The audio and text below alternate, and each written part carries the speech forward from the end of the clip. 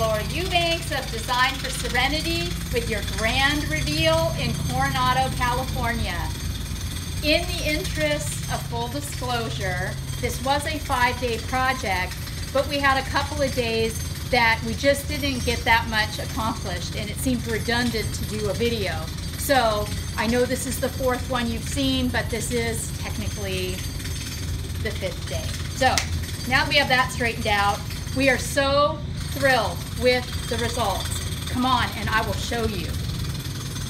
Petalanthus bracteus with black lava, 3/4 inch, top dressing. And this bed here, where Greg pulled out the ugly lavender, we did with aloe cameronii and aloe blue elf. Packed in really, really tight. I think this is going to be really gorgeous, particularly when it blooms. Look at it. We cleaned up this lavender a little bit. Isn't it beautiful? So pretty. And top dressed again with the black 3/4 inch.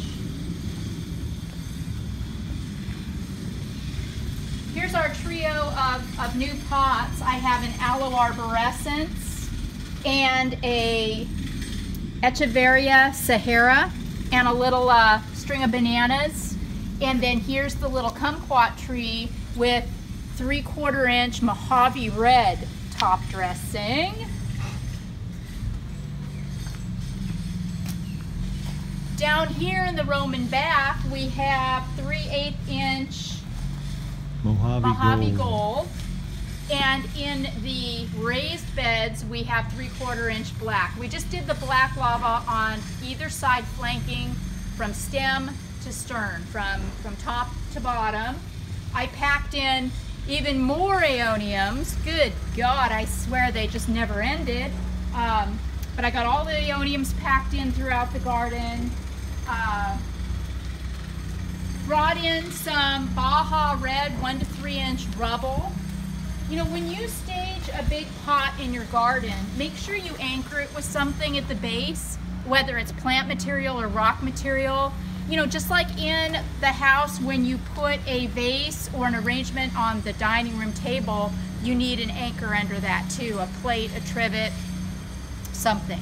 So this is my trivet, this ribbon of 1 to 3 inch Baja red. And for the piece de resistance, the Secret Garden.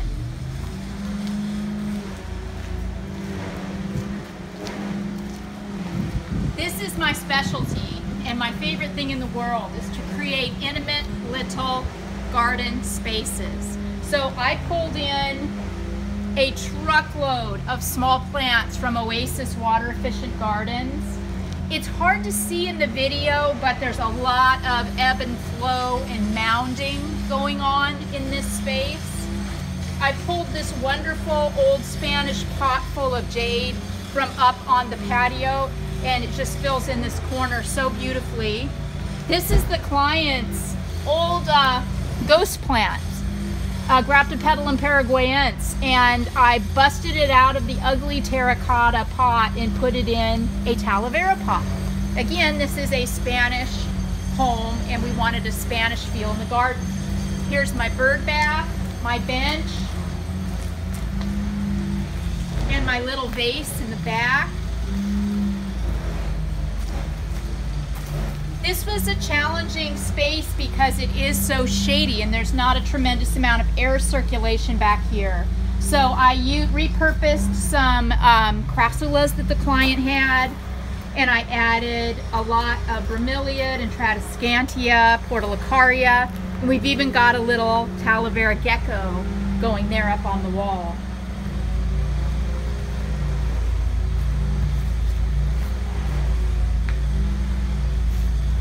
Another thing to remember, you know, we used the Mojave gold top dressing rock, and that's all great and wonderful, but your plants are going to be a little lost against just that pale top dressing. So a trick is to take a darker rock, and in this case, since we are in Coronado and this is shady, I pulled in black 3/4 inch and ribboned it through the design on either side to really make the plants in my tapestry pop.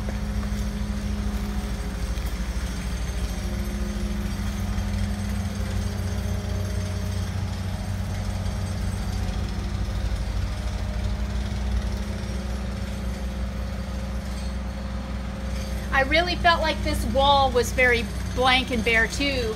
So I purchased this sun at Planter Paradise in El Cajon, and it just does it. So here we have it. What a massive improvement. Oh, one more thing to show you.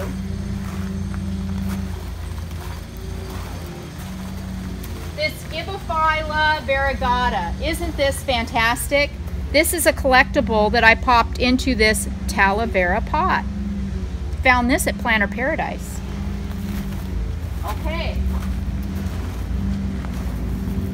Can you just imagine this bougainvillea in a couple of years when it gets its legs all trained and flowering all across the top of the fence?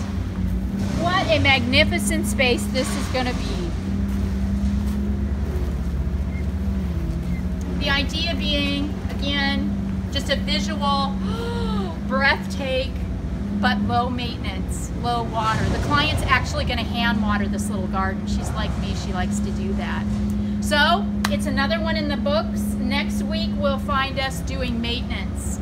We have 5 different gardens on each of the days, Monday through Friday next week. So look for some maintenance and update videos. This has been Laura Eubanks with Team Design for Serenity, reporting from Coronado with your grand reveal. And make sure to go to my website at Design for Serenity. I have a special bundle for the holidays, so you can get your hat, your shirt, and a book at a discounted price. What about the contest? Oh yes, and the contest. Yesterday I said if you can guess how many aeoniums I've reworked, that I pulled up and cut up and reset in this garden without going over, I will, if you guess closest, I will give you or mail you a hot mess hat. This contest will run for 1 week. Okay guys, this is it. Have a wonderful evening.